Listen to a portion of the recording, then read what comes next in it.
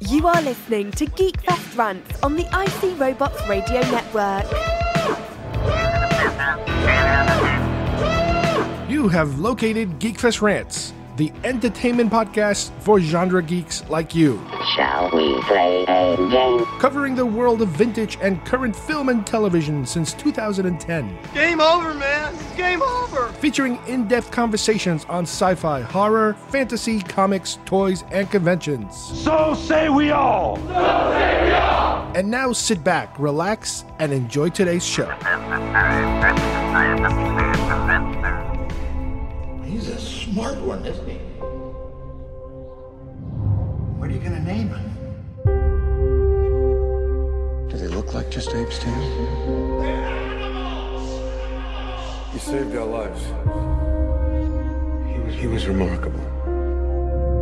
Apes together! Strong! You're him. You're Caesar. We've been searching for you for so long. I do not start this war. I fight only to protect apes. Human gets sick, ape gets smart. Then human kill ape. But not me. I run. There are times when it is necessary to abandon our humanity, to save humanity.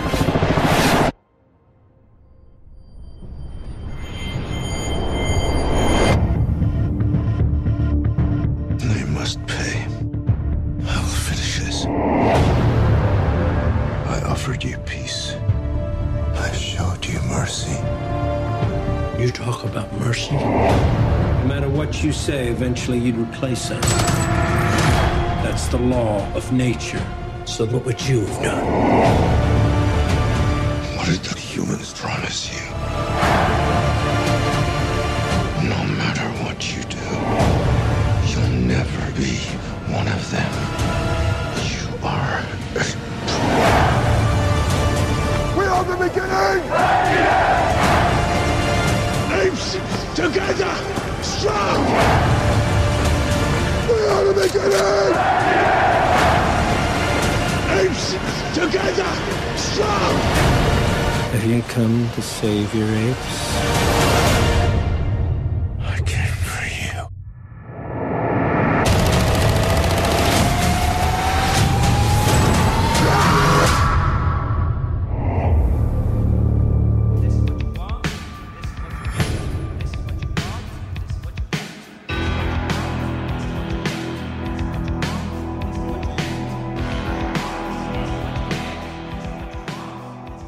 Hello, everybody, and welcome once again to GeekFest Rants.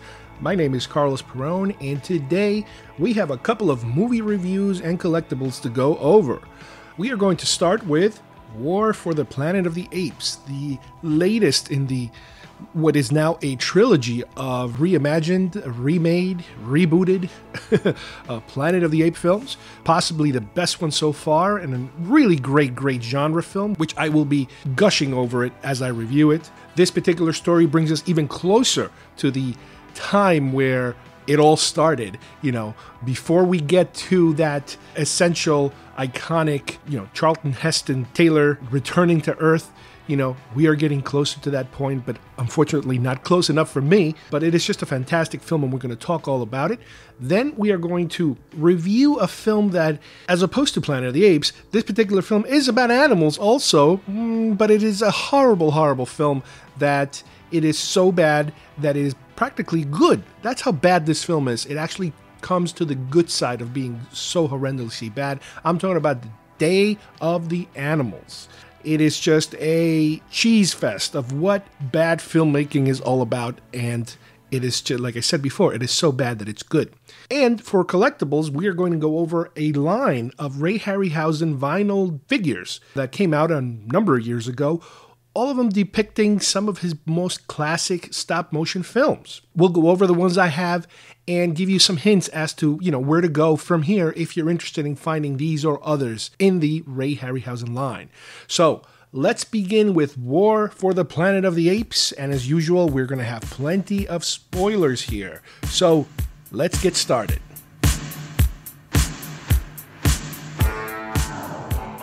What did I teach you? You fought the Duke of New York. You're a number one. You will not laugh. You will not cry.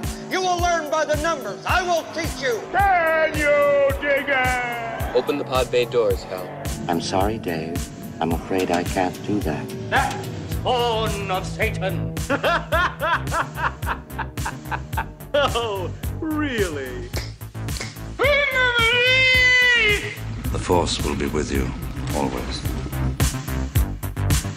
All right, well, the first movie that I've seen lately is the 3D version of War for the Planet of the Apes.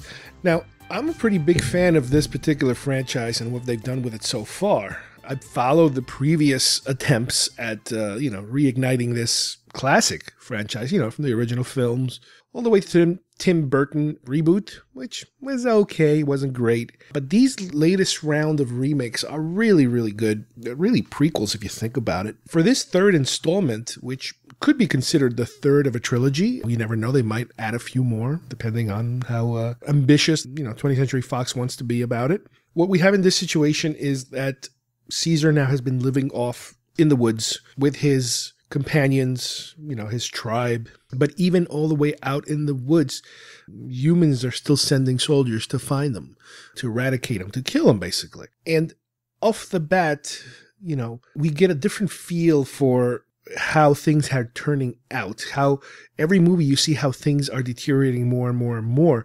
So now we're down to basically a military unit that is chasing him around. As a result of an encounter in the woods where some apes are killed and a lot of humans are killed too, soldiers, Caesar allows one of the soldiers, he spares his life, along with a couple of other ones. He tells them to go back, tell their leaders to leave them alone.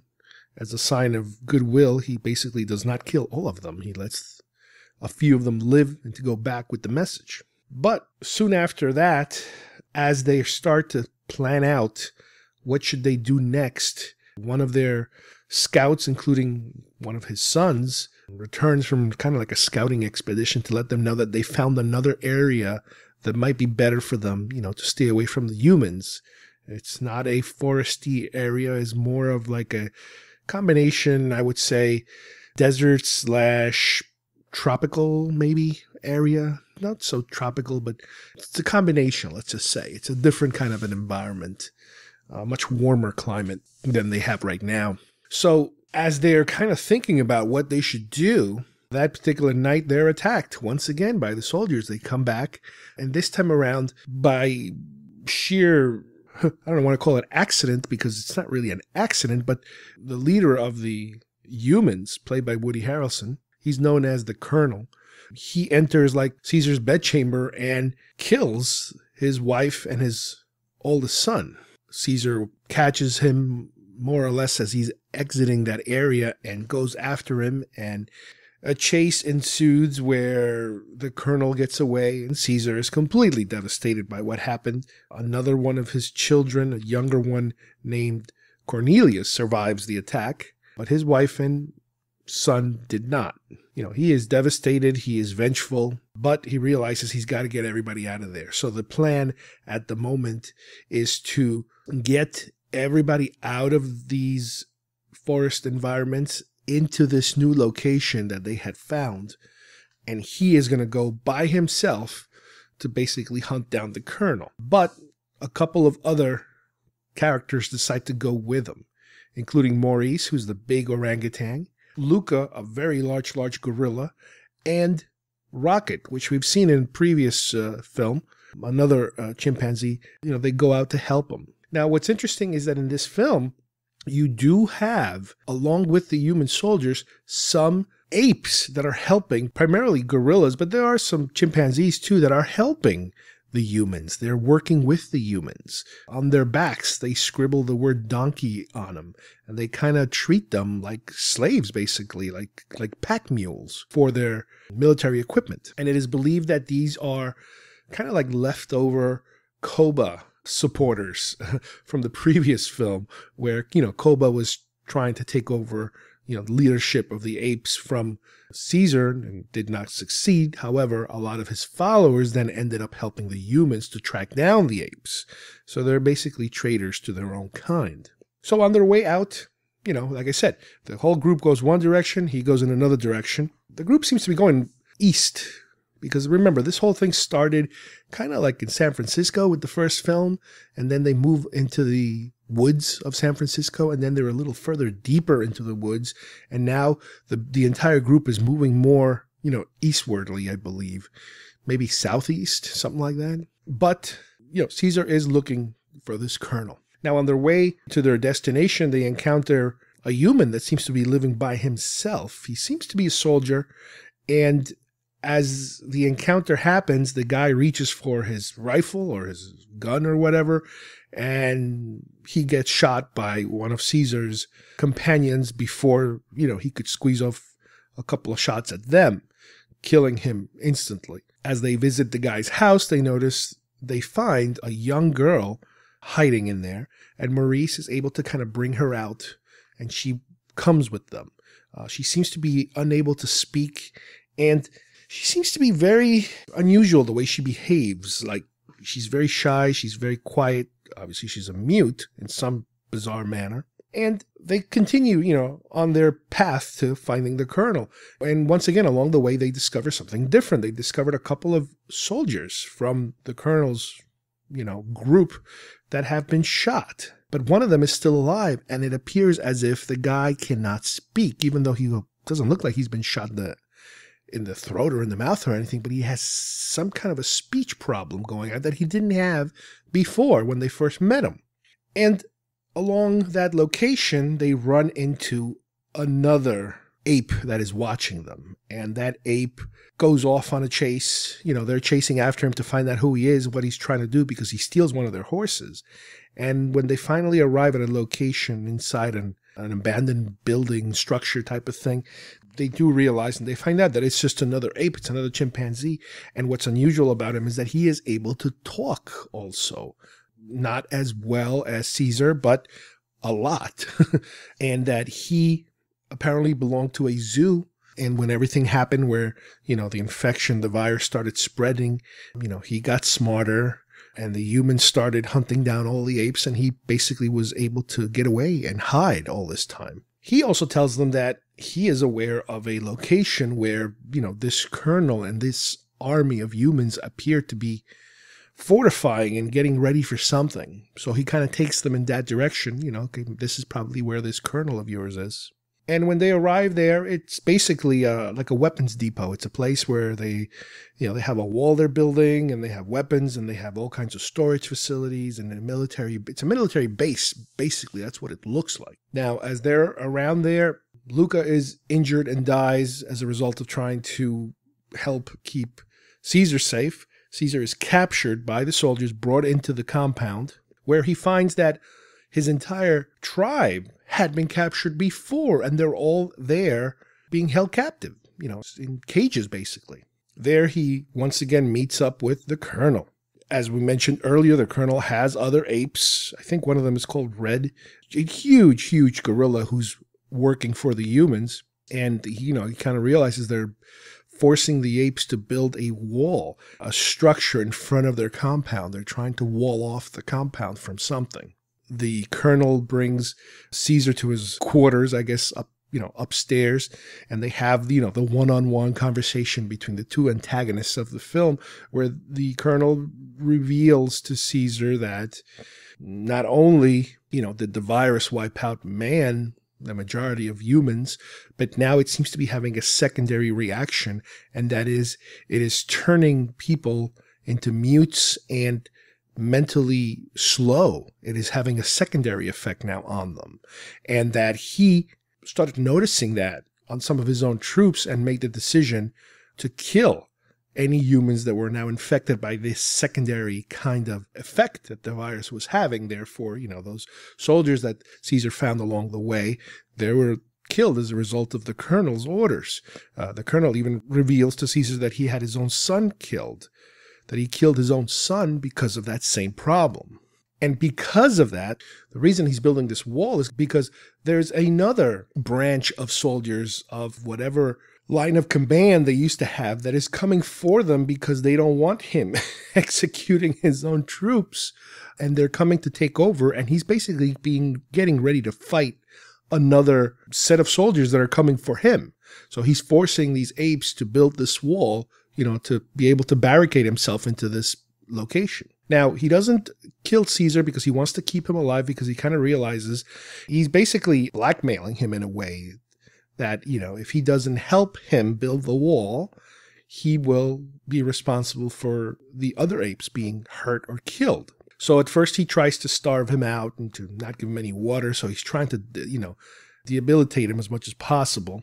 And Caesar kind of works out an agreement, against the wishes of the colonel, that if he feeds his apes and gives them water, that, they will work for him. So they kind of start working for him a little bit, building that wall for him. But he's getting weaker and weaker. They don't know how long he's going to last. As this is happening, Maurice and Nova and Rocket, they're trying to figure out a way of rescuing Caesar and everybody else, if possible. So Nova goes in there, and which is the little girl. I don't know if I mentioned that her name is Nova, and I'll explain later how that comes about. She sneaks in there and is able to give him some food.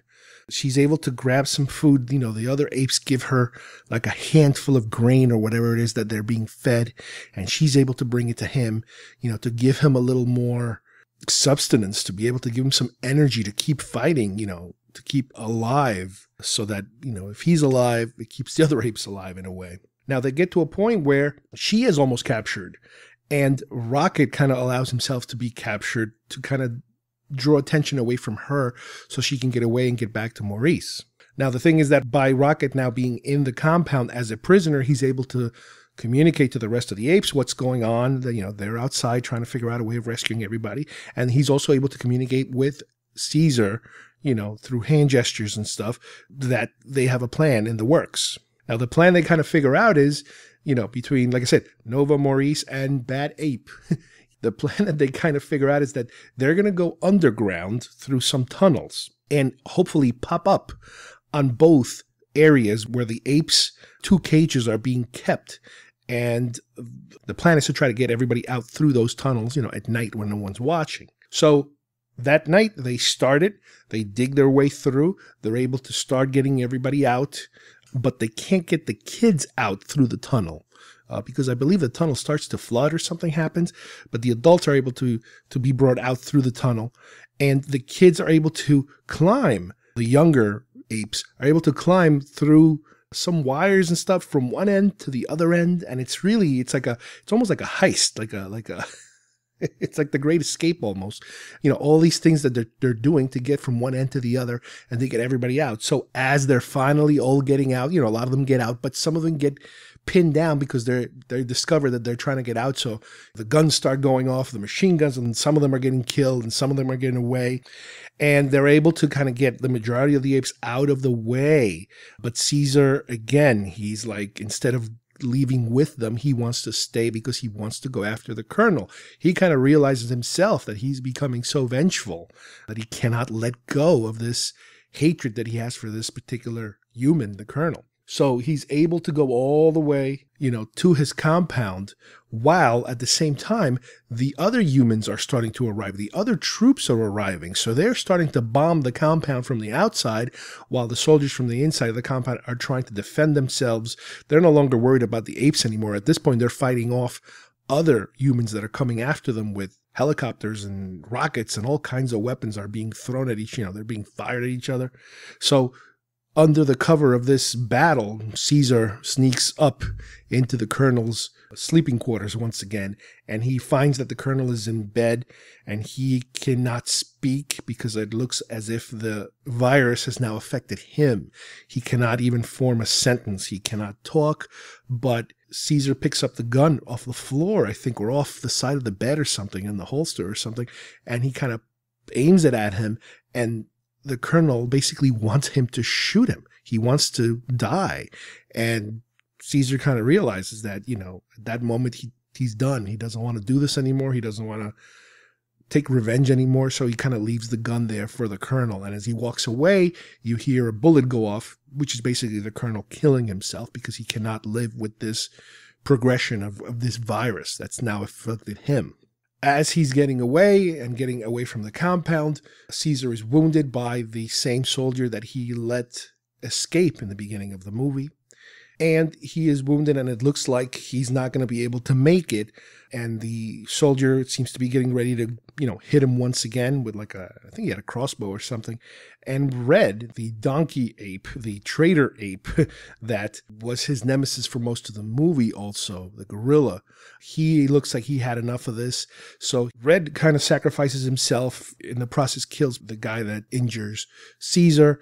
And Caesar is able to kind of throw these grenades at a fuel truck, causing such a large explosion that the wall that they were erecting starts to come down, opening up the way for the rest of those incoming troops, the invading troops, to come in and start engaging the colonel's troops, on the spot. They're all in there now, in the compound, fighting each other. Now, as a result of that explosion of the truck exploding, the fuel truck, it created such a shockwave around their area. And you got to remember also that they are surrounded by snow-covered mountains.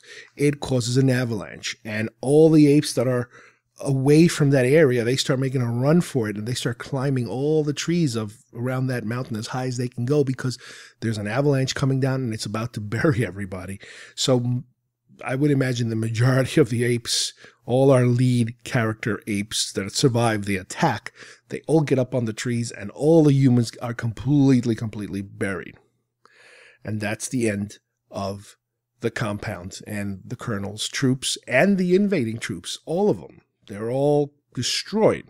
And down from the trees come the apes. And now we kind of move on to kind of like a caravan of apes that are traveling, which I guess is the original direction where they were going, and they're finally arriving in an area that seems to be, as we mentioned earlier, there are some deserty areas that they have to cross to get to, and the desert area leads to the beginning of a more fertile grass, trees, not full-blown jungle or forest area, but a more of a lush area, which is very reminiscent of what we've seen in the original films, of that kind of an environment. You have a zone that leads to another zone. And here, Caesar is finally able to relax under a tree with Maurice, and they're talking about how they finally got there. Maurice notices that Caesar does have an injury from before, and it looks like that injury is not getting any better, and he is getting weaker, and he's talking slower, and he kind of seems to realize that he's in the process of dying. And as he slowly dies, he can see, and Maurice see, how some of the young apes are playing near the water and down the trees and that sort of thing. And he's kind of happy that they made it and they finally found this home. Again, it's very Moses-like, very Exodus-like what's happening. And Maurice kind of reassures him that he will let everybody know what happened and how he got everybody there and how he basically saved the entire, tribe, race of apes from the humans. And that's where he passes away. Now, this movie, I think, was absolutely amazing. It's great. As far as genre movies goes, I think it is the best one I've seen this year so far. I know we have more coming. Wonder Woman was a really good one, but this one just completely was a joy to watch. There are so many Easter eggs. There's so many things that are so well made. There are so many funny parts in it. There's so many funny characters. The effects are unbelievable. I've said this since the beginning of these films. They gotta give Andy Serkis an Oscar for this.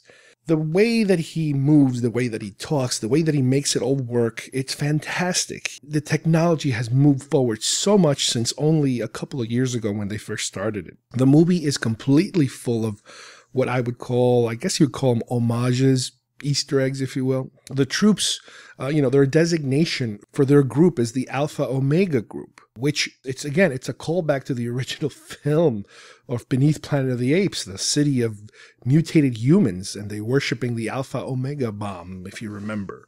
And they all have it, tattooed on the side of their head. or on their arms or wherever. Even the gorillas that are working for them, they seem to have been branded with that symbol. There is one character we meet, which we talked about him a little earlier, called Bad Ape. That character almost steals the movie in terms of how funny his character is. Very subtle, very small, but his contribution is so funny, and I can't wait to watch the movie again just to see his scenes because he's so perfect at it. You know, this is a pretty heavy, serious film, and to interject comedy, it's very dangerous, you know, to interject comedy because it might kind of take you out of the moment, but it works so well the way that it's another personality. He's completely different from anybody else.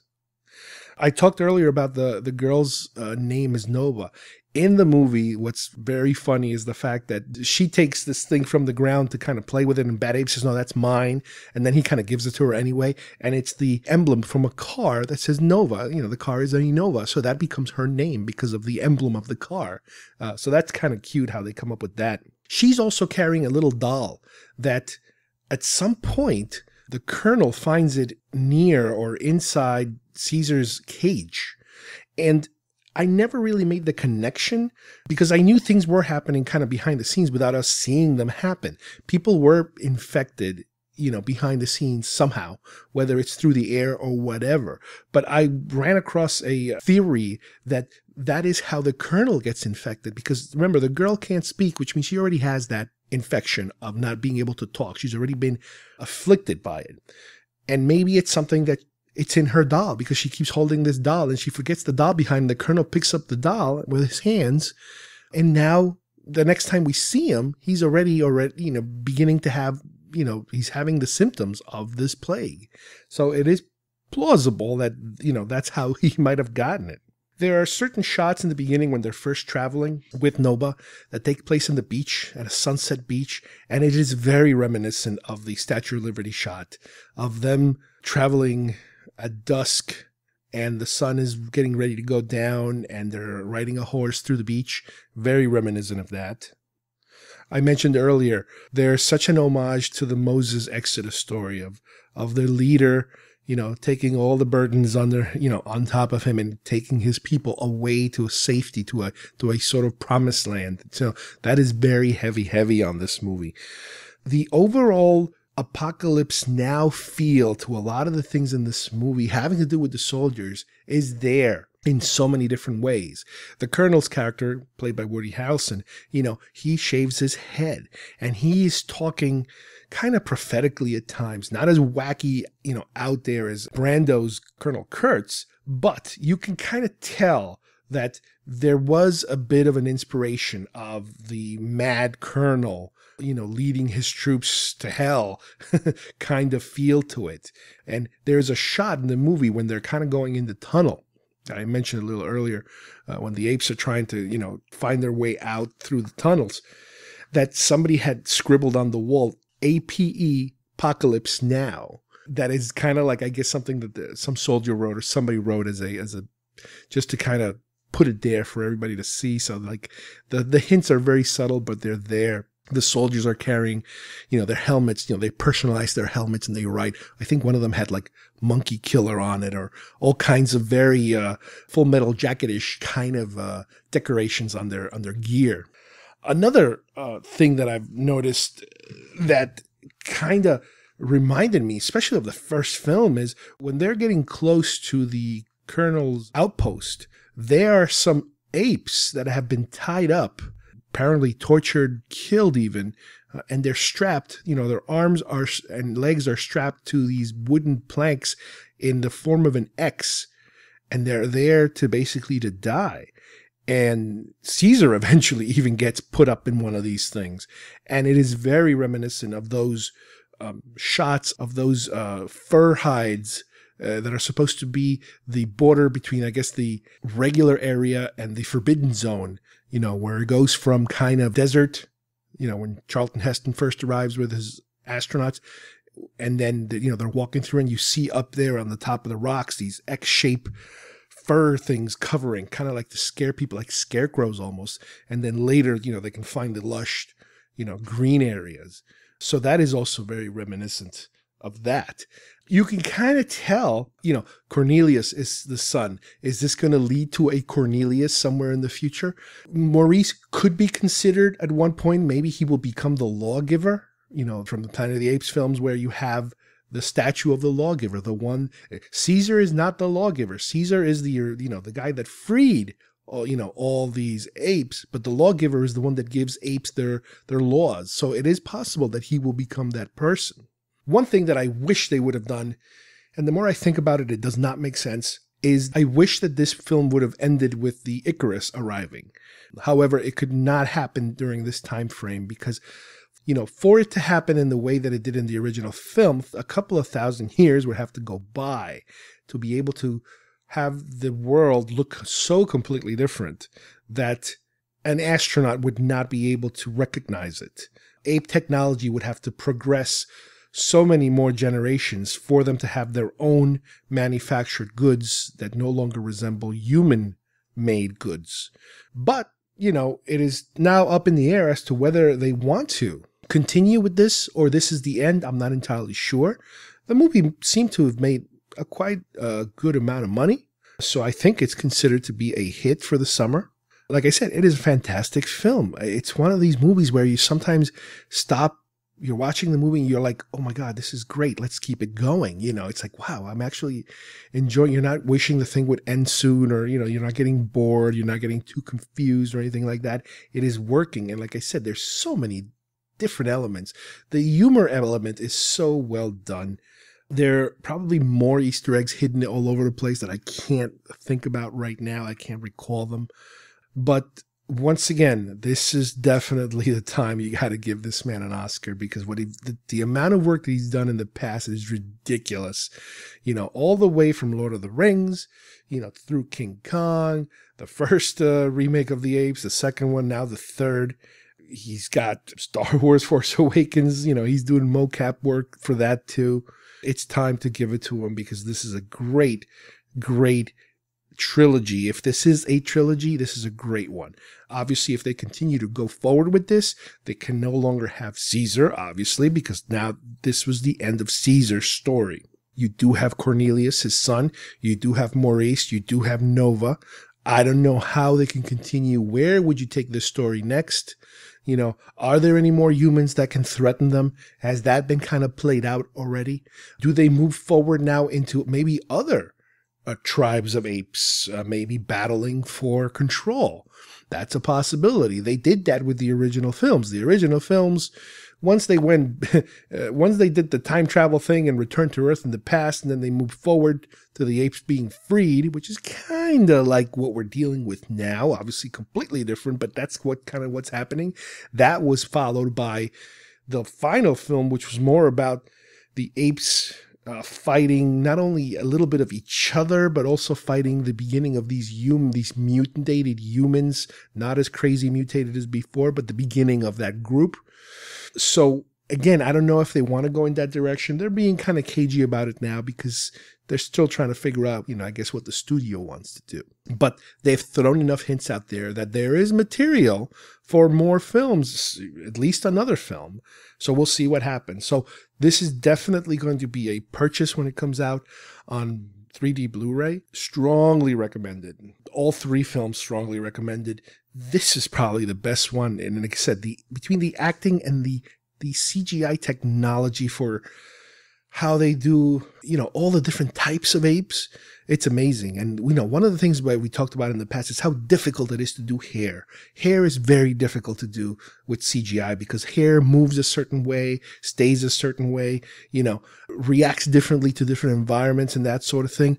But they nailed it. They completely nailed it down. So definitely recommend this movie. I could not recommend it any stronger. Are you a genre TV, film, sci-fi, horror, fantasy, toy, and convention nerd? Nerds! Nerd! Nerd! Do you enjoy listening to podcasts? It rubs the lotion on its skin or else it gets the hose again. Do you ever wish you could co-host a podcast? Mom! Take it easy. Lower it. I'm not going to lower it. I have to do this now. I don't mind you playing it, but lower it. This just might be your chance. Somebody help me! Help me! Help me! Help me! shut up! GeekFest Rants is looking for new co-hosts. If you're interested, go to our homepage at geekfestrants.com and click on the hosting icon for more information. Okay, for our second movie segment today, we are going to be doing something that we've only done once before, and that is, we used to do movie commentaries, and usually the movie commentaries we would do would be about movies we absolutely loved. And only once I remember we did one about a movie we absolutely hated. That was one of the Godzilla remakes from the 90s. Today we're going to review a movie that is so unbelievably bad that it almost crosses into being good. I would actually say it crosses into being entertaining. The name of this movie is called Day of the Animals. And how this movie kind of wound up on my radar is kind of bizarre. I'm pretty sure I have heard of this movie before, but not deep enough to actually want to go look for it. The movie genre itself kind of falls under the horror, nature gone wild, nature gone awry type of theme. You know, when animals attack kind of theme, if you will. You know, you can kind of lump it into the, you know, on the good side, you have your Jaws and, you know, movies like that. And then on the bad side, you have movies like this. You know, you somewhere in the middle, you have, you know, you have your alligator, your orca, you know, all those water attack films. But then you also have lots of animals gone crazy movies. And this particular one is from the 70s. It's from 77. And apparently it's from the same group that made Grizzly, another schlocky kind of, you know, animals gone crazy type of movie. But from what I understand, compared to that one, this one's a rough one. Now, the manner in which I saw this film was, I'm just, you know, clicking through the, you know, the cable channels the other day, and I do notice that there's a channel that's playing it, and I'm like, you know what, I'm just going to try it out to see how bad this could possibly be. And I think it might also have to do partly with the manner in which I saw it, and that what I meant by that earlier is I watched it on a channel here that I get through my cable service. I have Xfinity Comcast down here in Florida, a channel called Movies with a little exclamation mark. And it's basically a movie channel. It's a standard tier movie channel, and it seems to play second grade kind of movies, older movies that most channels don't really care about anymore. And what makes the channel worse than just the quality of films that they present is the manner in which they present them. For some reason, anything coming out of that channel resembles like an 8th generation videotape. The quality is so bad, and I can't tell why. Part of me thinks maybe they're using, I'm sure they're not using VHS tapes. I really hope they're not. But it looks like they're using some kind of low quality video image from some kind of server. It almost looks like they are downloading them straight from YouTube because the quality is just so horrendous. Now, you combine that with the fact that they're using, obviously, a pan and scan version, which, you know, it's still not that unusual for some of these older channels, you know, to kind of go in that direction. And a film like this, yes, to see it in better quality helps a little bit, and to see it letterbox kind of help a little bit, but for that initial presentation, and I do use the word initial presentation, it helped to give you this impact of what a piece of schlock that this movie was. But anyway, before I trash the movie too much, let me give you a little bit of the story, and I'll kind of along the way I'll tell you why this is such an amazingly bad film. Again, the story is about you know, right off the bat you're told, you know, in a crawl in the beginning of the movie that, you know, because of the depleting ozone layer, this is an interpretation of what could happen, you know, if we don't, you know, resolve the issue of ozone depletion. So what happens here is we meet at the bottom of like a mountain.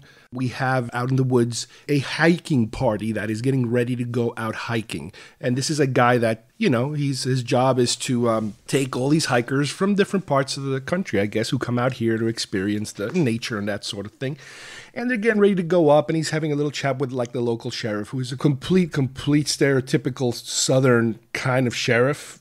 even though this is kind of taking place in the Midwest, I think kind of like, well, obviously it was shot in California, so these are all California actors, but it's typical. And you get to meet all the different characters, that are part of this party. And right before that, when when you see that crawl, you have all these traditional, and this is something they used to do, they really don't do it anymore, is the showing of the credits of the movie in the beginning, the main credits. Nowadays, it's completely changed. The way that the credits are given, sometimes you don't see credits until the end. You might see just the production company in the beginning, and then you go right into the movie, but back then, they used to give you, for legal reasons, I guess, having to do with unions or just the MPAA or whatever, you had to show producer, director, written by, screenwriter, based on music, all that stuff would be at the head of the film. Well, here they do that, and they do this montage of animals, just kind of foresty or deserty kind of animals, just kind of like looking up and staring in one direction, staring in that direction, a bird like flicking his head back and forth, a mountain cat just like growling, and it just looks so bad. It was like, some of it looked like it was like typical stock footage that they used. Maybe they didn't, I don't know. But it was just like, when is this movie going to start? And they would just continue and continue. And it's like, all right, well, you know what? Let's not be hasty here. This is how films used to start. You used to have a lot of credits in the beginning. The music in the beginning was also kind of weird because to me, it reminded me a little bit of Planet of the Apes. It had this very animalistic sound, very unusual instruments. So it's like, oh, okay, well, that's interesting. That's nice. I like that. So let's go to the actual members of the hiking party. First off, you have the actor, and I'll give you some of the names. You might recognize them, and you might not recognize some, but there's one you'll definitely recognize that makes the entire movie. The leader of the group, the guy who's taking everybody up hiking, is Christopher George, who plays Steve Buckner. Is there a better name than Steve Buckner? He's the leader. Some of the people that are in the party itself, you have Leslie Nielsen, famous actor, sci-fi movies, Forbidden Planet, that's a classic. Then you might remember him from Airplane. He kind of started doing comedy and then the Naked Gun movies and so forth and so forth. But here he's playing a completely straight role. He is a serious character, a serious actor playing a serious character. He plays Paul Jensen. He's an advertising man, ad executive who's out here in the woods to kind of rough it and blah, blah. And right off the bat, you can kind of tell something's not right with this character, but we'll get to that in a minute. Linda Day George, the wife of the leading star, plays Terry Marsh. She is a television anchor who's, again, coming out to the woods to see what things are like, that sort of thing. Richard Jackal, he plays Professor Taylor McGregor. He's kind of like the nerdy professor who's there to take pictures because he likes to take pictures of animals and that sort of thing. And, kind of like a slightly bumbling, nerdy kind of guy. Then you have Michael Ansara. He plays kind of like a secondary guide. He's like a local, and he's like a Native American. That particular actor, you might recognize him, at least I did immediately, from Buck Rogers. He used to be in Buck Rogers. I remember he was one of the princess's henchmen, if you will. But this man has done a million things on television, most of them, and he's playing a Native American in this particular film. Then you have, let's say, a couple that are there, to experience the woods and that sort of thing. And there's a little friction between them. There's a little kind of fighting in between these two, a little bit. And then you have a mother and son team. The mother is this nagging, stereotypical, mom that's overprotective of her son. And the son is somebody who just wants to run around and do all that stuff. And then you have another couple, a younger couple, that what stands out about the couple is that the guy is played by Andrew Stevens, an icon of bad cable made-for-TV movie.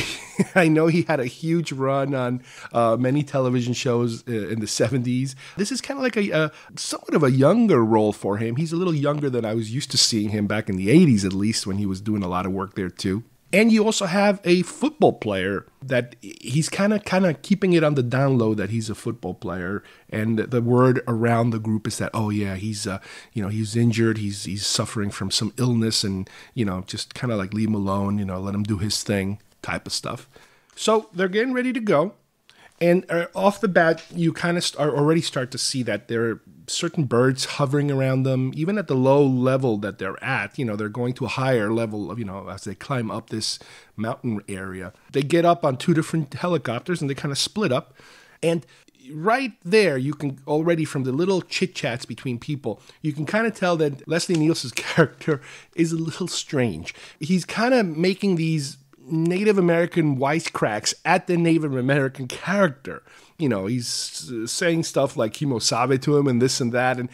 And what's weird is that because we're so used to seeing him, let's say, from Naked Gun and from Airplane, where he acts a certain way where he's completely serious, he's completely straight, delivering funny lines. Here, it's so odd watching him delivering straight lines that are ridiculous in terms of embarrassing.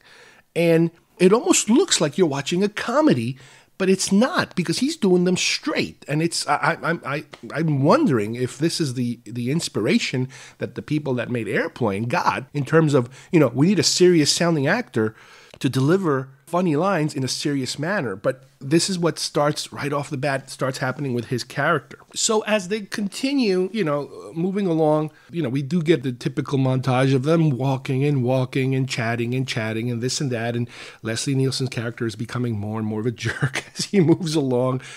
We have a first attack that takes place, I believe, during their first night. A couple of wolves attack them. And the older couple, the girl from the older couple, she gets, scratched up a little bit. And they kind of decide in the morning, all right, they're going to head back because she's a little freaked out. And so they said, all right, well, you guys go that way and we'll continue with our hike. And, you can kind of make your way to it. There's a cabin down there and you can kind of find your way and blah, blah, blah. So those two kind of get separated. And as they walk away and they start going in their own direction, they kind of come by a stream and a bit of a cliff, and they're slightly bickering, this and that, because that was kind of like their character, the bickering couple. They get to a point where they're kind of close to this cliff, and these birds start coming, and they're kind of away from each other at that moment, and the birds come after her, and she's trying to swat the birds away, and she kind of loses balance and falls down the cliff, and it is the worst blue screen I've ever seen of a person falling, but it's perfect for this movie. And boom, she's dead. And he's all freaked out. The guy is completely freaked out. He's in shock. So now he's by himself, kind of trying to find his way back. And, he's tired. He's exhausted from walking so much. And he keeps going up this stream, trying to find his way up. And he finds a little girl by herself. Now, when you first see this little girl, you're like, this is going to turn into another kind of weird movie, because she's kind of like a scary looking little girl. It looks like something out of a Japanese horror movie. But then he kind of gets close and kind of makes contact with her, and she doesn't seem to be speaking too much because she looks like she's in some kind of shock or something herself. So he's kind of like, oh, okay, well, we'll go together, and he gives her a hug or whatever. It's a little creepy, the hug that he gives her. But anyway, that's a whole other story, even for later. So now we kind of go back to the town itself, and the sheriff, who is, like I said earlier, this bumbling goofball of a sheriff that it's really hard to tell if he is the sheriff or if he's a deputy, because he kind of acts like a sheriff, but if the rest of them are his deputies, they almost it seems like they have no respect for him whatsoever. And it's like, is he the boss or is he a toady for these guys? But anyway, he's there playing cards and having lunch with his buddies. And like I said, they kind of treat him really weird. So he goes home, day's over. He's going home. He's wakes up in the middle of the night because he hears something. He goes to the kitchen, and you get all that suspense music and blah, blah, blah.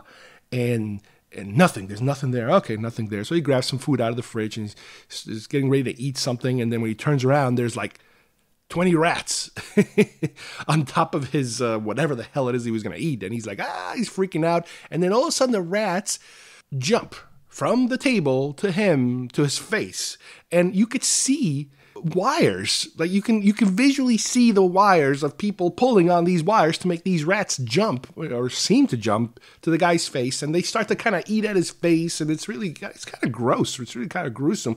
So he gets the rats off and runs upstairs, tells his wife, we got to get out of here. Blah, blah, blah. Something's going on, blah, blah, blah. So he gets attacked first. As far as we can see from the town, that something is happening now in the town itself. And he then goes to his office because, something's going on. So it appears that there's something happening, and there's military people in the sheriff's office, and they're all kind of getting ready to evacuate the town because something is happening. And they all notice his face is all messed up, and they're like, he's like, I got attacked by rats, whatever. And there's some wild dogs are around there too. So there's all kinds of weird stuff going on in the town. So back in the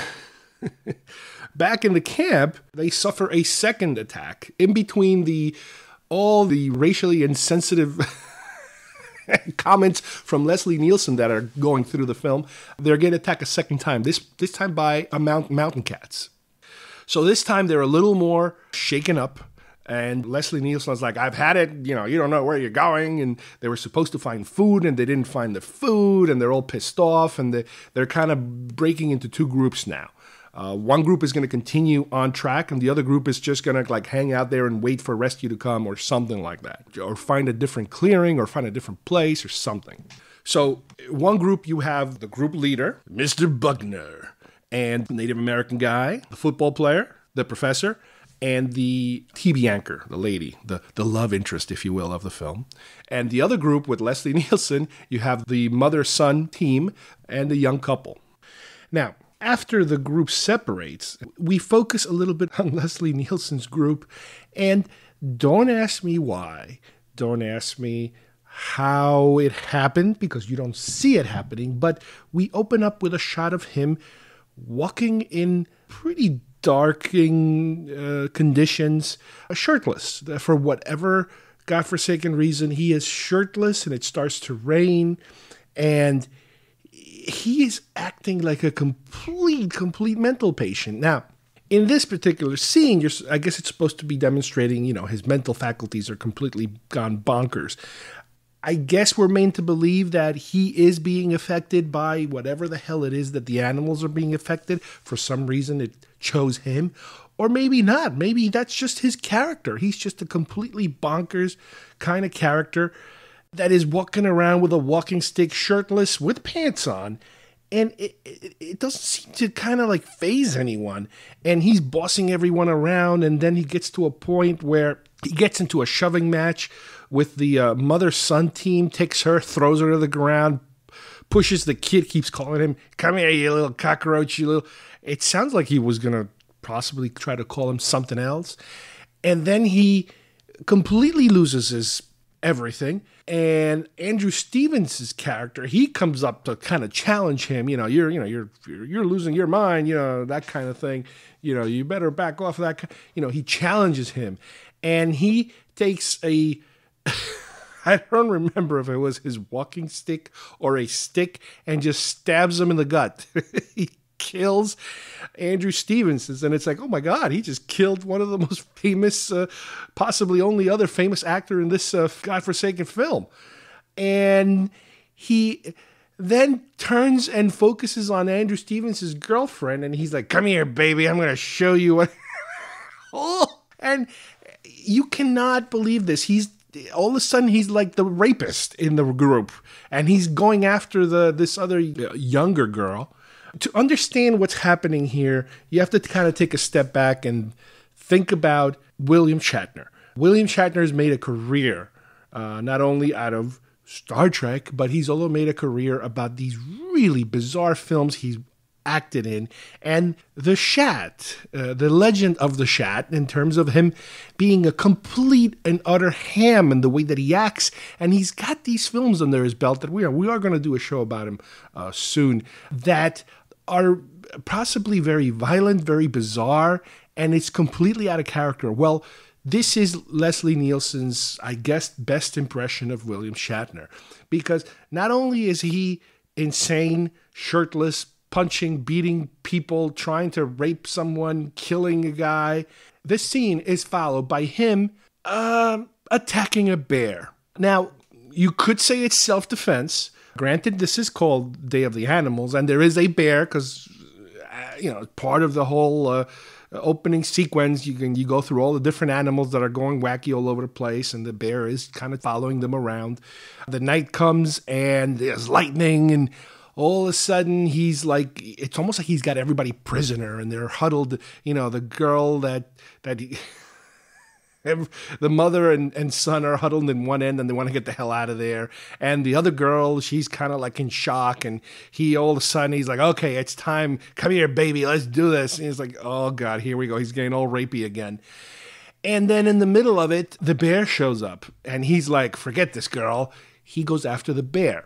Technically, if you watch this movie, and you have to watch it because this is so unbelievably bad, technically, he attacks the bear. The bear is just doing the roaring and, flailing its arms. And then he charges the bear. And those two go at it. And again, you have to remember, this is from the makers of Grizzly. So you knew they were going to stick a bear in here somewhere. But it is just so outrageously ridiculous that a shirtless middle-aged man is going to charge a bear.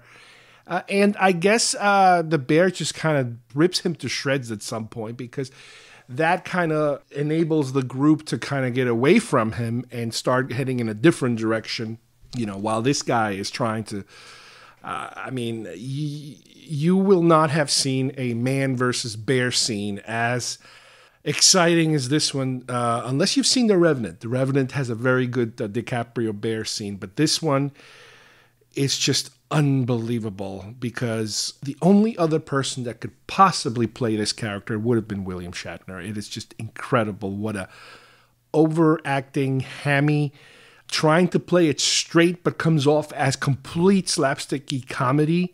I mean, these scenes could have been right out of The Naked Gun or Airplane because it's just incredible. It's funny because like the bear show, right before the bear shows up, he starts like cursing God and the lightning and the sky, and he's like challenging God. It's just so weird. I couldn't imagine him reading the script and going, yeah, I could do this. I see something good in this. This is a challenge for me.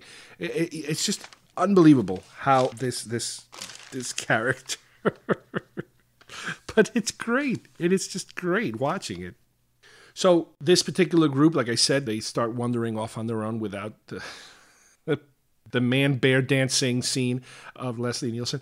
And we then cut to the other group, which is the older man with the very young girl that are finally out of the woods and they're now near town. So they're walking through town, but as they walk around, they notice that, yeah, everybody's been evacuated already. They try to jump in a car and it's full of snakes. It's like, what? Yeah, okay, the car's full of snakes. Oh, we haven't messed with that yet. So yes, there's a car full of snakes, so they get away from that car. And then the guy tries to go in the house and he can't get in. And then he starts to kind of lose it. And I don't know if he's supposed to be losing it because he's just hysterical or if it's because he's kind of being affected by the same thing that Leslie Nielsen's character is being affected to, even though we were told earlier in the movie that, the closer up in altitude that you are, I guess the ozone layer is affecting those animals more than, people that are in the lower elevations. But it doesn't matter. In this particular case, all the animals are just out of their freaking minds. And he kind of starts losing it. He starts screaming at the little girl. And then he realizes he's going over the top and he's calling her a bad girl. And he then gives her a hug. And it does get a little, it gets kind of creepy of him kind of hugging this very young girl. And I don't know. So they keep wandering through the town, seeing if they can find something, and they find, I think it's either a military truck or some kind of truck, and out of the truck pops the dead sheriff. The sheriff we met earlier, the guy that the rats were eating his face, I guess. Even the animals finally got to him. So they keep running around trying to find another car, and all of a sudden there's a bunch of dogs now coming after them, and he's like, all right, here's what we got to do. They're in a car, they can't get it started, so he's like, okay, you stay in this car, and I'm going to go see over there. There's my other car, the car that I came in here with. I'm going to start that car and bring it over, and then we're going to get away in that car. So he kind of hugs her goodbye, gives her this really, again, creepy, weird kiss, which is like, you just want to kind of like take a shower halfway through this movie. And he goes out to try to start that car, and the dogs are kind of following him. There's a dog that's, very Cujo-looking dog. And then he kind of slowly backs into this little BW Beetle that he has. And as he's sitting in the seat, hey, guess what? It's full of snakes just like before. So he gets completely bitten by snakes, and the dog jumps on him, and they just basically have a feast. And the little girl is, locked in the other car, just looking at this happening. You know, you can kind of see the therapy bills that this poor girl is going to be going through in the rest of her life. Not only the character, but possibly the actress too, I imagine, because, oh my God, this is just god-awful. Now we jump to the mother, son and the other girl group. You know, they're out of the woods and they find the clearing and they find what appears to be a crashed helicopter, or at least a helicopter whose pilot is dead on the floor, and it seems to be slightly somewhat wrecked. And all of a sudden, all these dogs come running out of the woods, or panthers, or whatever the heck they are. And they all jump inside the helicopter and kind of lock themselves in as the animals are going crazy on top of the helicopter, under it, and all that stuff. But they can't obviously go anywhere. The helicopter is grounded, and they don't have a pilot. The pilot is being eaten a few yards away from them. We now cut to the other group that we completely forgot about now. And they're approaching these bungalows, the famous bungalows that they were trying to reach at some point. And they go from room to room.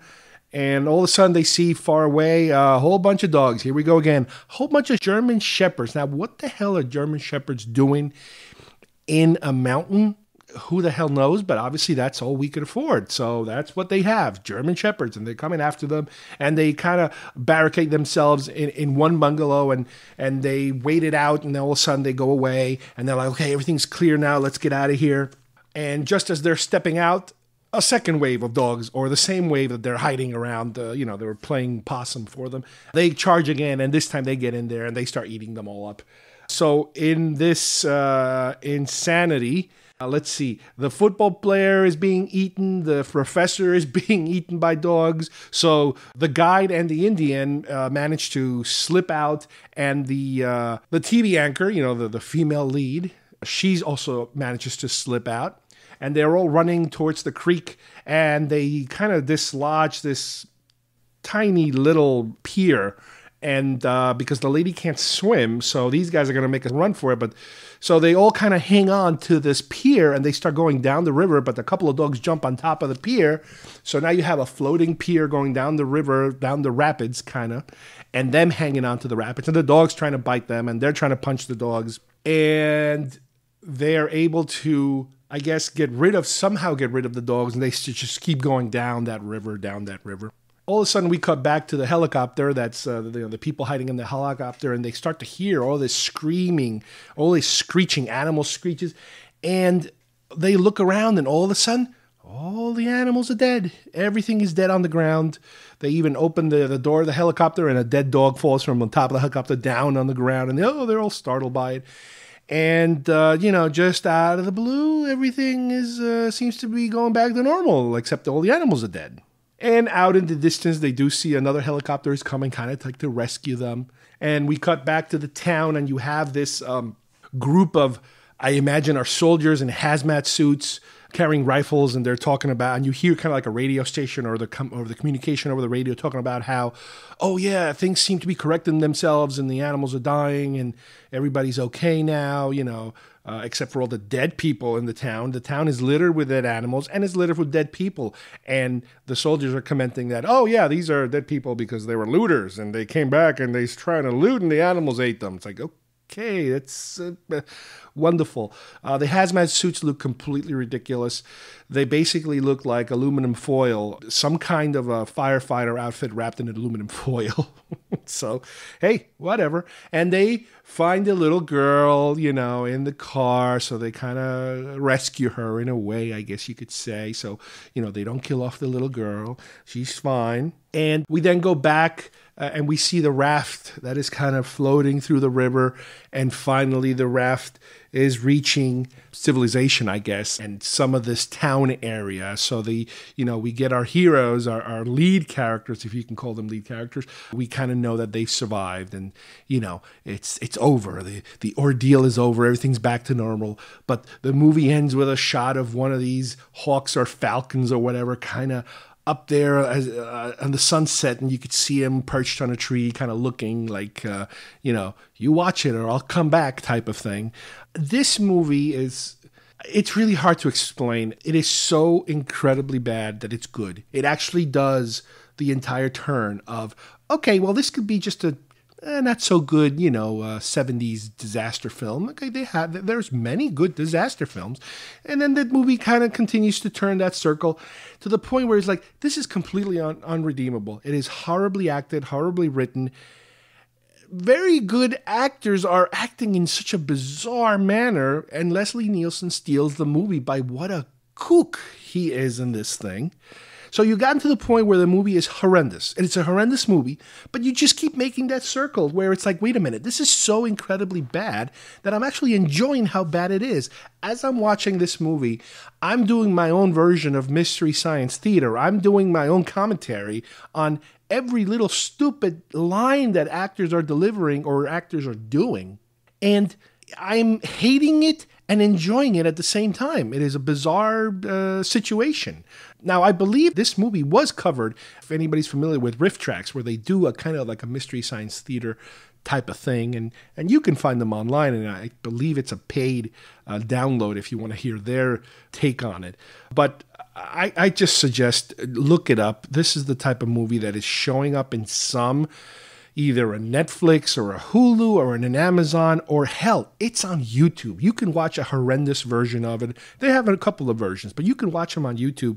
I'm telling you, it is just so unbelievable. The scene of Leslie Nielsen beating people up and trying to attack the girl and then wrestling a bear, there's tons of it in YouTube, and you just are not going to believe it. This movie was so awful that I ended up watching it a second time because, again, as I mentioned earlier, the quality was so bad from this cable channel that I said, all right, you know what? There's got to be a better version of this movie, and maybe it's even Letterboxd. So I was able to find a Letterboxd version. I forget through which channel or what service. It might have been Amazon Prime. It might have been Amazon Prime. I'm pretty sure it was. And to make matters worse, I even ordered a DVD version of it because I wanted to see if I could get my hands on some of the extras or supplementals or commentaries. Unfortunately, the one I found, which was like a $2 version on eBay, did not have any of those extras. But from what I've been reading, the extras don't really go into why the movie's so bad because everybody was taking it so serious. And the best would have been Leslie Nielsen to really get his point of view on what the hell is this all about? I'm watching these scenes and my mind is screaming Shatner. This is Shatner. Shatner at some point watched this movie and said, this is what I'm going to do with my life, with my career. You couldn't even call it a guilty pleasure. It's more of a train wreck pleasure. It's a movie that is so bad that it's good. So I would suggest get together with your friends, maybe get a few beers, get some pizza, get some popcorn, and just go to town because this movie, it's about an hour and a half of complete insanity. You will not regret it. However, you will never get that hour and a half back, to your life. You can collect them all. You are a toy! Batteries not included. Where does he get those wonderful toys? Details on specially marked packages at participating stores. Is that the $6 Million Man's boss? It's Oscar Goldman. Why do you have that? That's worth a lot of money. That's much more valuable than Steve Austin. Action figures each sold separately. Hi, I'm Chucky, and I'm your friend to the end. Some assembly required. All your favorite Star Wars heroes and villains. I have 3 of each. 1 to display, 1 to open, and 1 just in case. For today's collectible segment, I'm going to talk about a certain line of, can't really call them action figures, they're more like vinyl statues, if you will. They do have some articulation, but they're really meant to be displayed and really not too much, posing and playing with them. What I'm talking about here is a line they came up with from, I believe, 2002 from a company called X Plus USA. What we're dealing with here is a line of Ray Harryhausen classic stop motion animation characters from his films, from his entire body of work. Now, this is a collection that I wish they would have continued because there were so many more figures they could have made. These figures stand about, let's say, about 6 inches high as far as the height goes. Some of them, including one of them, which is the dragon, it is a very long, it's over a foot long. So For the price, you do get a great, great bargain. And that's one of the reasons why I kind of gravitated toward these sets. They do sell many, many vinyl kits. And this day and age, you can find a lot of them very well made, sculpted, obviously, cast and sold, in their vinyl forms, unpainted, unassembled. But you really have to be somewhat talented at, painting and assembling these things, which I am just afraid to really get my hands into them. I'm afraid I might mess them up, even though I've had a little experience with vinyl models. It's just that the ability to, weather a character or a creature and make it look really good, it's something that I really don't want to mess up. But let me give you a little bit of a list of what we're dealing with here. Like I said, the main reason I selected them and I started collecting them in the first place because I knew there were others out there. There were smaller ones, there were bigger ones, but for the price range that I was looking for, this is what was available and kind of still is. Let's go in order of when these films came out. First one is the Ymir, I believe. Could be wrong in how I'm pronouncing it. And this is a creature from the movie 20 Million Miles to Earth. This is one of his earlier films, black and white, about a creature basically that arrives from outer space and it starts to grow and grow and grow. And the stop motion version of the creature at one point is kind of small, probably as small as what we're seeing here with the actual figure that's being sold. But it kind of looks like it's very lizardish. It has a dinosaurish kind of tail, probably a Tyrannosaurus Rex kind of feet, let's say. But the body seems to be kind of like a humanish, lizardy body with a very, very lizardish, almost gargoyle-like head. The figure, like I mentioned earlier, like most of these, stands about 6 inches tall. The mouth is posable. You can actually open and close the mouth. You can kind of move the head left and right. The hands and maybe a little bit of the feet could be positioned a little bit, to give it a little bit of posability. You do have to be careful with a lot of these that you don't bend certain parts because you'll snap them. Now, what's cool about them is that if you accidentally snap some of these joints, because they were built in sections, it's very, very easy to glue them back together because they usually fit inside each other. In other words, they were separate pieces that were glued together to make them fit. But there is some articulation in most of these. I would say with your basic, let's say 5 points of articulation, some of them maybe a little less, some of them a little more. Some of them that have tails, if they have some kind of tail, you might be able to adjust the tail. This particular one, like I said, it's a stand-up kind of figure. The coloring is great. It's a black and white movie. They did produce, I remember, some color renditions of, in the posters of what this thing's supposed to look like. But hey, listen, this is great. Especially if you're a stop motion fan, this is a way of being able to, look at these recreations, if you will, of classic stop motion creatures. Up next, you have the Talus. Now, the Talus is from Jason and the Argonauts. There's so many more creatures in Jason and the Argonauts that I wish they would have made. Jason and the Argonauts is my favorite of all the older classic stop-motion Ray Harryhausen films. I absolutely love Clash of the Titans because that is the first one I believe I probably saw in the theater. I could be wrong, but I think it was probably the first one I actually saw in the theater. Most of the other ones I had seen before on TV. There's a slight chance I might have seen Sinbad and the Eye of the Tiger in the theater. But anyway, the Talus is the one that in the movie, I believe he's kind of like a statue. He's kind of there like a statue. And all of a sudden, it's supposed to be gigantic, a gigantic, enormous statue. And the statue kind of comes to life and comes after, our heroes, I believe. Well, this one is, again, it's about 6 inches tall. He does have some posable articulation. He is holding a sword. And because it's supposed to be a statue, a gigantic statue, I say again, it is painted in the manner of kind of like a green and dark bronzy kind of color, a statue that's been kind of changing color and weathered and aged over, hundreds or thousands of years or something like that. It is very good. It at least gives us one representation of a character from Jason and the Argonauts. I wish they would have done the skeletons, but obviously it's very difficult in vinyl to probably mess around and create skeletons because they're so thin that they would probably be very difficult to cast, I imagine, and even super difficult to pose and to keep them standing up. But I digress. There are so many other creatures. In Jason, the multi-headed dragon monster at the end, they could have done that. But anyway, I get ahead of myself.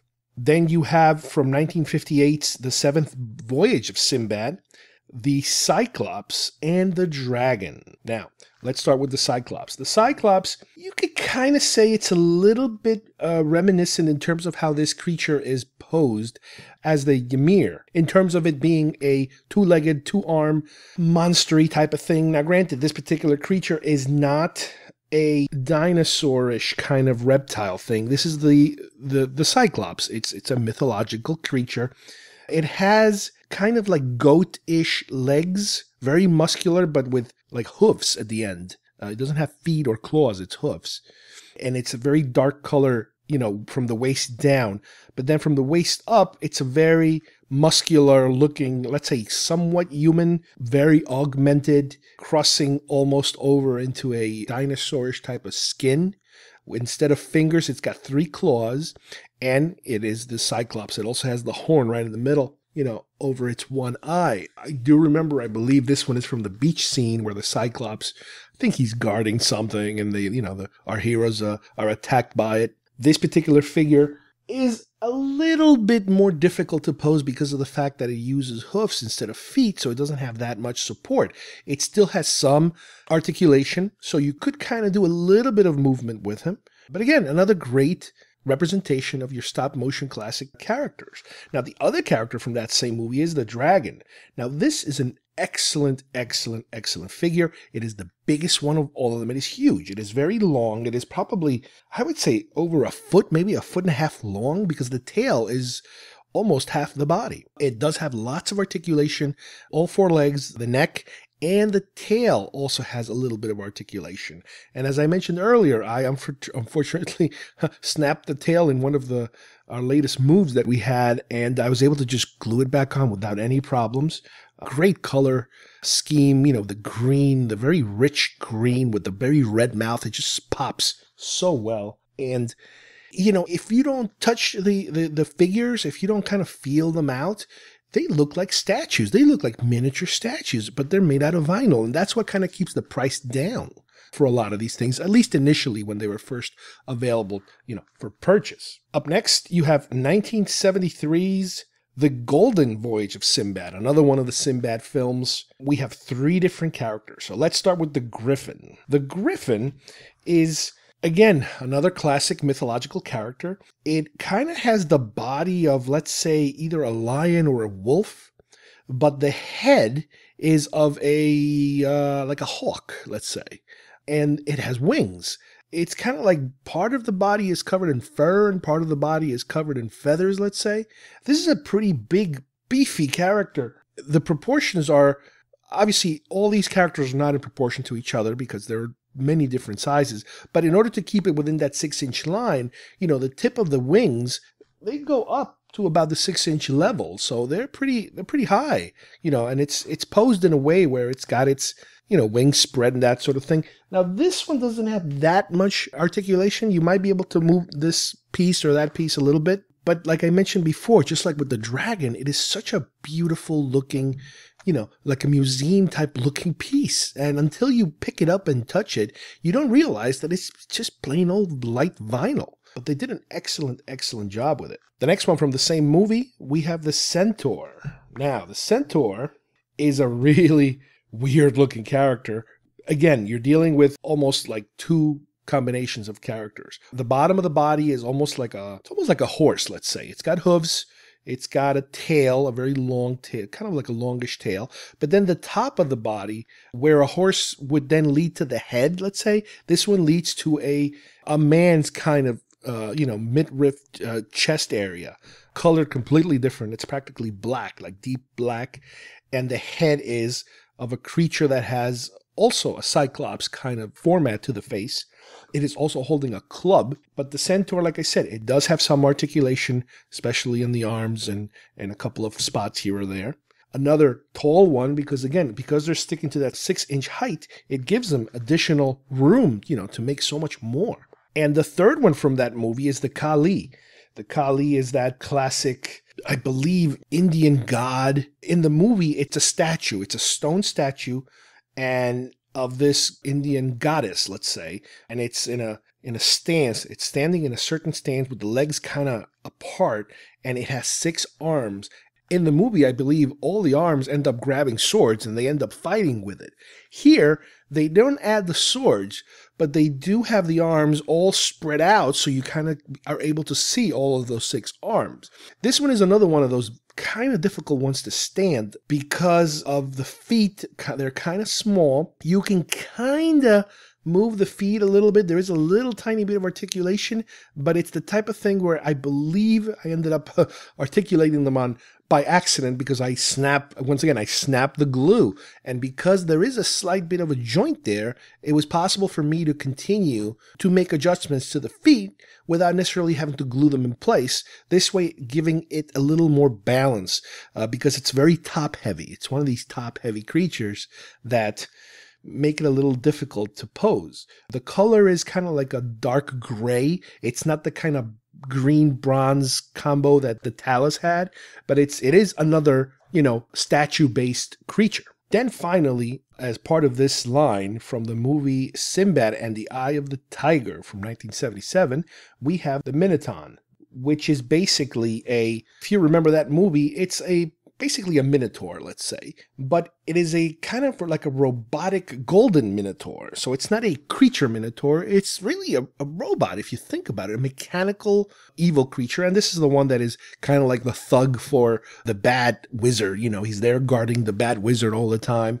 And again, the Star Wars connection that I always look for things. The minotaur was played by Peter Mayhew, who played Chewbacca in the original Star Wars films. Again, this is one of his previous roles. The figure itself is gorgeous because of the gold coloring. It looks very, very good. It has some posability in the head and the arms, the usual 5 points of articulation. It has a little more support because it is holding a lance. And the lance, you can, because he's, grabbing onto this lance, you can kind of position the arm and the lance to kind of help him balance himself when you kind of place him down. So it does really help. As I mentioned earlier, this is Seventh Voyage of Sinbad. There were so many more characters they could have made. Like I said before, the saber-toothed tiger, that was such a cool character. There's so many things they could have done. But for whatever reason, this particular line kind of ended there. They didn't go any further with this size. The original prices, I believe, you could have originally, if you bought them when they first came out, you could have gotten them anywhere from $4 to $5 a piece to maybe, $10 a piece. Nowadays, a little harder to find. You're never going to find them in a store, I'm pretty sure. They are available on eBay. Pretty much most of them are still available. You're going to pay anything from, let's say, $15 to $70. Some people are completely delusional and trying to sell these things for $70 or even more. But you still can find them, every now and then you can see them. They're, $15, $20 a piece. So that's not a bad price for what you get. Here's the thing to keep in mind is that when you actually do get them, the worst thing about these figures is the packaging. There is practically no packaging. When I purchased them, they basically came, I believe, in a little plastic bag. And the figure was in the bag. The figure also had a kind of like a rubber bandy type of attachment to the arm, let's say, with a little piece of paper. Little cardboard with the name of the movie and a little tiny miniature poster. I think I kind of threw all those away or lost them or something.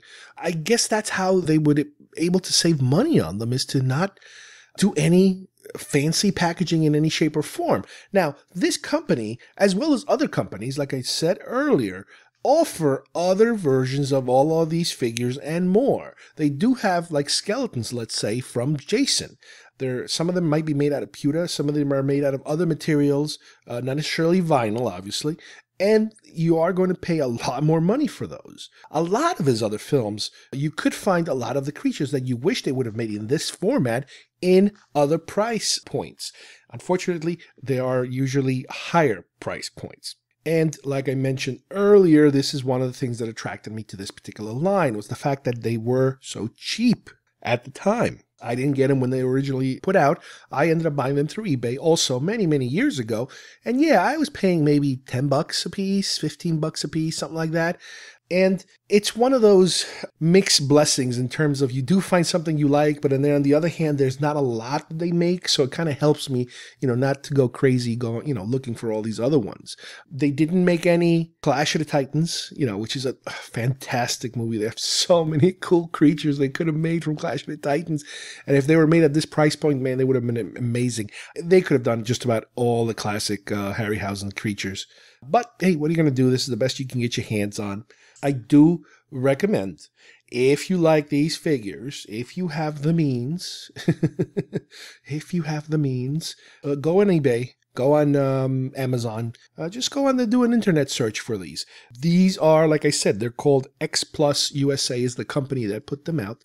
But if you just go on eBay and you type Ray Harryhausen figures, statues, anything like that, you're going to get, like I said, all these different companies and all their different products. There are also, that could kind of go along with this line, many kits. I mentioned it earlier. There's a Clash of the Titan kit for Medusa. My God, that thing is gorgeous. But obviously they're showing you the finished product. You are responsible for putting the kit together and then painting it. So that's the only thing that's kind of keeping me away from dipping into the realm of these imported kits. They're also imported. You got to keep in mind, these things are coming from China or Thailand or Hong Kong. So you always run the risk of, maybe getting ripped off, or those things taking 4 months to arrive, or the product you get not looking exactly like what you thought it was going to be, or the workmanship. You never know how good of a quality product you have. And then when you're dealing with international, it's a little more difficult to return things and get your money back and that sort of thing. But if the price is right, you might want to take a chance and, risk it. I wouldn't recommend doing something like that for a, $100 or $200 kit, but if these kits are, I don't know, $10, $20, it might be worth taking a shot if you're really into the vinyl models and that sort of thing. As I mentioned on a previous episode, that I have a model kit. I build one. It wasn't imported. It wasn't through eBay. It was actually bought at a store here in the U.S. many years ago from Bram Stoker's Dracula line. And it is vinyl. And the thing about vinyl, you have to be careful with it. You have to prime it really well. And then you have to use the right paint, the paint that works with vinyl, as opposed to paints that work with regular plastics. There are certain acrylics, I believe, and there's vinyl paints and all types of things that you need to know about. You should do a little research. You type how to paint a vinyl model, because if you use the wrong paint, you end up with very tacky, sticky surfaces that never seem to dry. It could be a year later and it will never dry because it does not adhere to the vinyl very well. So once again, I strongly recommend this. If you're into this sort of thing, it's another way of being able to relive your Ray Harryhausen childhood memories and having some kind of a representation of these magnificent figures. That what's amazing about him also is the fact that because you're dealing with stop motion characters, they look very much like what you would have in your hands. It's not like an action figure that's a representation of a human character, let's say, for example, or anything like that. You can kind of picture, somebody like Ray Harryhausen animating these characters in that format, in that scale. So that's kind of neat. And it's a way to keep, up with your collecting. All right. Well, I hope you guys enjoyed today's show. I'd like to thank you guys as usual for continuing to listen, and we will return next week with some more updated genre material. We have lots of different topics to cover in the future. We've started so many new ongoing pieces that we would like to continue, not only in the collectible side, but, with many different subjects. We're going to have some television updates pretty soon, more movies. We are getting near the end of our summer movie season, but they're still coming fast and furious, and we're getting some DVDs here or there that I didn't have a chance to review while these films were out. I'm going to start to hit some of those too. So until next week, thank you for listening, and we will see you here soon at GeekFest Rants. Bye-bye, everybody.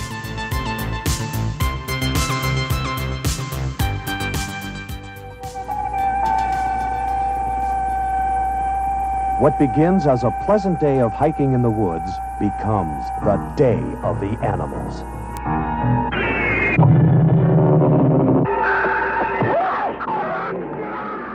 You know, we would have been better off staying with with Buckner. Well, you're not with Hotshot Buckner now. You're with me, Miss Beverly Hills bitch. So shut up and keep moving. Get going!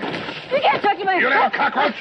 You gonna tell me about survival? Leave my boy alone! You just leave my boy alone! Shut up, you little cockroach, or I'll shove you up the cliff! You lily-livered punk! I'm running this camping trip. I take what I want, and I give you what I want to give you. Understand that? Stop it, please! Please! And right now, I want that. Come on, baby. You're gonna have a real man now. Oh, you're crazy! No! Dance on! I'll kill you!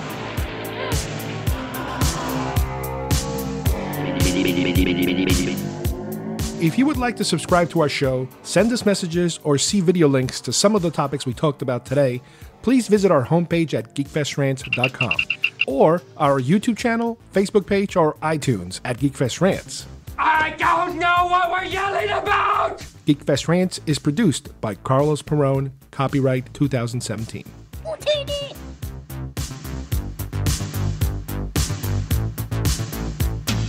This broadcast is part of the IC Robots Radio Network. Visit icrobots.com for this and many other nerd/nostalgia related podcasts. You won't be sorry for long.